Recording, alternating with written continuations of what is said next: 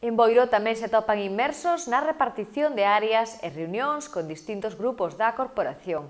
Longas jornadas de traballo nas que tamén se atenden actuacións que se atopan en marcha ou a piques de iniciarse. Boiro inicia a legislatura cun novo alcalde ao fronte do consistorio.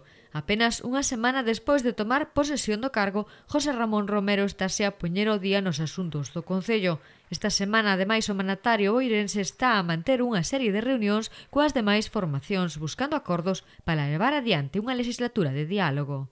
Estamos co tema das festas e o traballo diario e se nos xunta ca posta ao día. Entonces, posta ao día, festas e actividades que hai que sacar agora e a verdade que estamos dándolle presa a todo.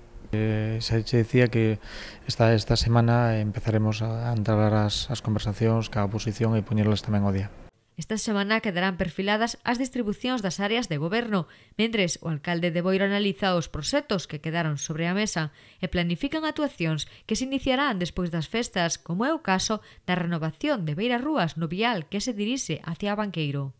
Uns metros, pero hai que cortar un carril xusto o inicio da carretera que van hacia Banqueiro, xa vai estar cortado polas atraccións a callancha, entonces valoramos de deixala para despois das festas. Romero iniciará esta semana tamén o contacto coa Xunta.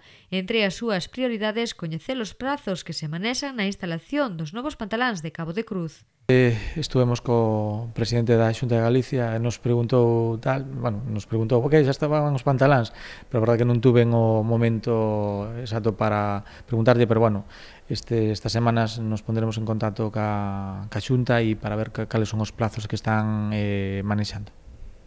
O rexedor boirense recollía onte as 7 bandeiras azuis de mans do presidente da Xunta, bandeiras que se izarán en canto se contraten os socorristas.